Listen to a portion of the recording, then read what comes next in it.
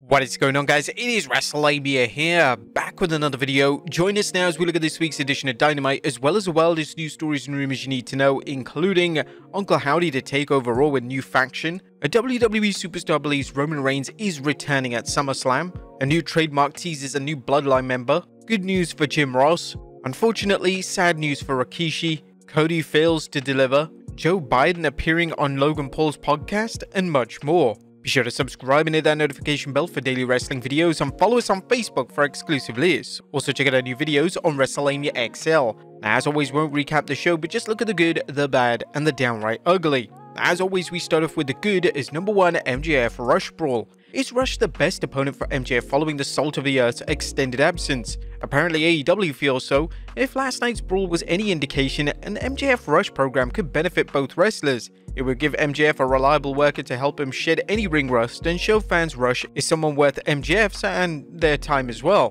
Whether this happens is unknown, but the Pier 6 brawl was something fans needed to see more of on Dynamite. Number 2, it really is Swerve's house. Swerve Strickland proved that he has what it takes to represent AEW and its World Championship by performing in 2 high-profile segments. Swerve stood toe-to-toe against the Elite when they invited him to join him in their upcoming Blood and Guts match, and he told him off. This was followed by another exciting spot where Swerve confronted Will Ospreay about their upcoming title match. While AEW shouldn't have Swerve taking up the spotlight this every week, he's proved he's a talented talker, whether it's crushing heels or talking trash to fellow babyfaces.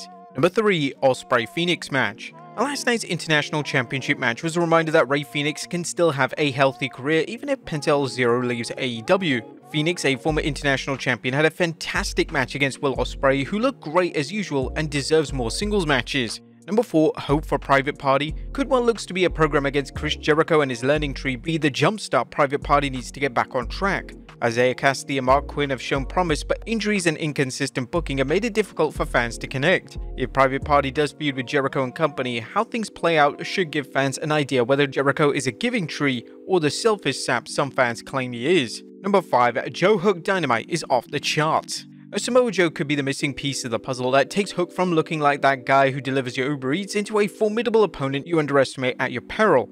Joe still has plenty of credibility as a legit tough guy, so having him mentor Hook seems like a no-brainer. Last night's spot where Hook pulled the nope move out of Samoa Joe's playbook against a hapless flying opponent was pure magic. Number 6, good build for pay-per-view and Owen Hart Cup. A Forbidden Door and the Owen Hart Cup are coming up soon, and AEW made both events seem special by hyping them and showing how everyone in AEW wants to be a part of the pay-per-view and the tournament. Number 7, more hype videos like Mina Shirakawa. Last night's hype video for Mina Shirakawa was a work of art as it gave fans an idea of just who she is and why she's a viable contender, and it conveyed a sense of energy you don't often get with the women's division. She's a perfect contrast to Timeless Tony, and their match could be a match Storm needs to show that she's more than just a lady who does promos in black and white. That was the good. What about the bad is number 1, a legion of losers. AEW has so many players that it's impossible to keep track of its top stars, so what makes Tony Khan think anyone knows or cares about third string players or outside talent such as CMLL's Zusius? Putting third stringers in squash matches isn't how you get them over, and AEW has to spend more time building up outsiders if it wants them to stand out as more than enhancement talent.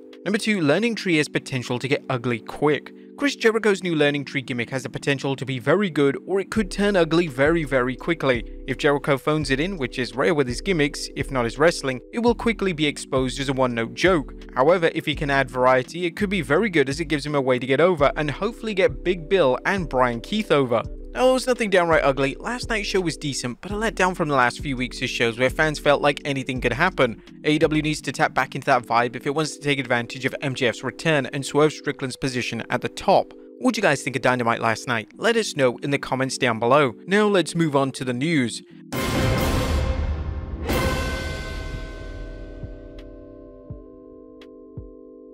Our first story looks at Uncle Howdy to take over Raw with faction, and today's top story concerns more rumors about Uncle Howdy and when he'll return to WWE. As reported earlier this week, a recent QR code led to a video showing a countdown that appears to take fans to the 17th June episode of Raw. Now PW Insider is reporting that PWInsider.com has been told by multiple sources that the group was slated to film vignettes this week in advance of their unveiling, which may come as soon as this Monday. The WWE has kept fans on the edge of their seats with various clues and puzzles about Uncle Howdy and what appears to be a collection of creeps joining him. They could be taking over Raw with those creepy vignettes. As right now it's unsure who Uncle Howdy is even targeting. Who do you think will join Uncle Howdy on Monday? Let us know in the comments down below. Next up, a WWE superstar believes Roman will return at SummerSlam. As fans speculate when Roman Reigns will return to WWE, Hall of Famer Rikishi is weighing in on Roman's return and possible opponent. Speaking on his Rikishi Fatu Off the Top Rope podcast, Rikishi remarked, "I almost see Roman Reigns coming in and Solo Sikoa standing his ground,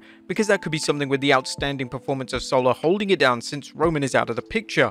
He's been doing a very good job of building his brand and holding that part of the bloodline. I guess they call it Bloodline 2.0. While Roman is not being advertised for the SmackDown before SummerSlam, savvy fans know anything can happen in the WWE. Next up, a new Trademark teases new Bloodline member. Has the WWE come up with a name for former New Japan Pro Wrestling star Hikuleo? And does it mean he's headed to the Bloodline? A recent report shows that WWE has trademarked the name Tala Tonga, which some fans believe will be his new name, and that he'll be joining his brothers in the Bloodline alongside Solo Sikoa. What do you guys think of that name? He is tall, but does it have to be that obvious? Next up, good news for Jim Ross. Jim Ross has good news about his health following a recent health scare where the man under the black hat was KO'd by a nasty flu virus. Good old JR updated fans via his podcast that I stayed in the hospital here in Oklahoma for 3 nights, I think it was.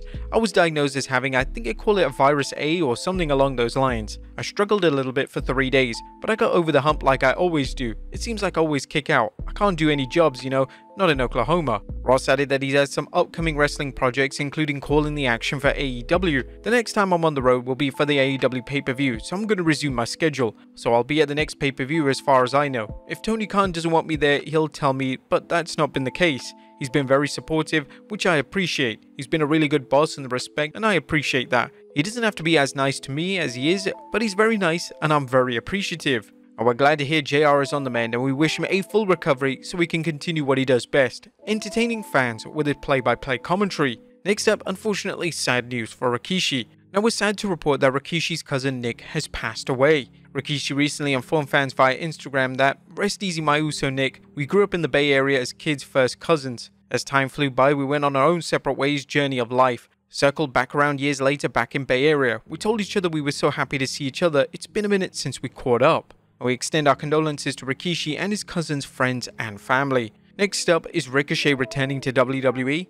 Could Ricochet rebound from his recent beating at the hands of Braun Breaker? A new report from PW Insider notes that Ricochet's WWE deal is believed to run through until sometime in July. The WWE is mulling over bringing the Future of Flight back for another angle after the publicity Braun's beatdown on Ricochet generated. Next up, Ash by Elegance ambitious goal. Could Ash by Elegance, aka former superstar Dana Brooke, make a big splash at the 2025 Royal Rumble? That seems to be Ash's goal, as she had this to say during an appearance on the Battleground podcast. Up until 2024, I was one of the very few. I think I was one of 3 or 4 that had been in every single Royal Rumble. So I took my hit on the heart when I wasn't part of this last one. I think I truly believe coming into 2025, being able to enter the Royal Rumble with a TNA Knockout Women's title around my waist would be a huge accomplishment in every aspect of my life. Not only in WWE, not only in TNA, but just me personally knowing I never gave up. Do you think she can fulfill her dreams and not only win the Knockouts title but appear at the 2025 Royal Rumble? Let us know in the comments down below. Next up, Cody fails to deliver. Did Cody Rhodes' appearance on the 11th June NXT actually help the ratings? While there are always many factors involved in a show's ratings, we can report this week's NXT, which was the follow-up to Battleground, brought in 718,000 viewers and a 0.22 share, compared to last week's 768,000 and 0.22 share. So viewership is actually down. Do you think this is a reflection on Cody, something else, or a combination of factors? Let us know in the comments down below. Next up, Joe Biden appearing on Impaulsive. Current US champion Logan Paul has invited US President Joe Biden to appear on his podcast. Paul recently interviewed WWE Hall of Famer Donald Trump, and now TMZ Sports is revealing, "Our sources tell us Logan wants to give his massive audience the full context of the presidential race, and his team has already reached out to the White House to see if Joey B would be down to chat." How massive would that be for Logan Paul? And finally, Samantha Irvin responds to Snarky fans. Last but not least, WWE ring announcer Samantha Irvin has responded to fans who called her out for a recent picture she shared of herself and fiancé Ricochet. Was there something odd about the picture? No, the people complaining pointed out that Ricochet looks to be in great shape despite the shellacking he took on Raw from Braun Breaker. Irvin reminded people that not every photo on a person's timeline is up to date. The story shows that some cool fans will nitpick over anything. But there you have it, folks. Our look at Dynamite this week, as well as the wildest news stories and rumors you need to know. Be sure to leave your comments down below. I'll see you next time with some more wrestling content.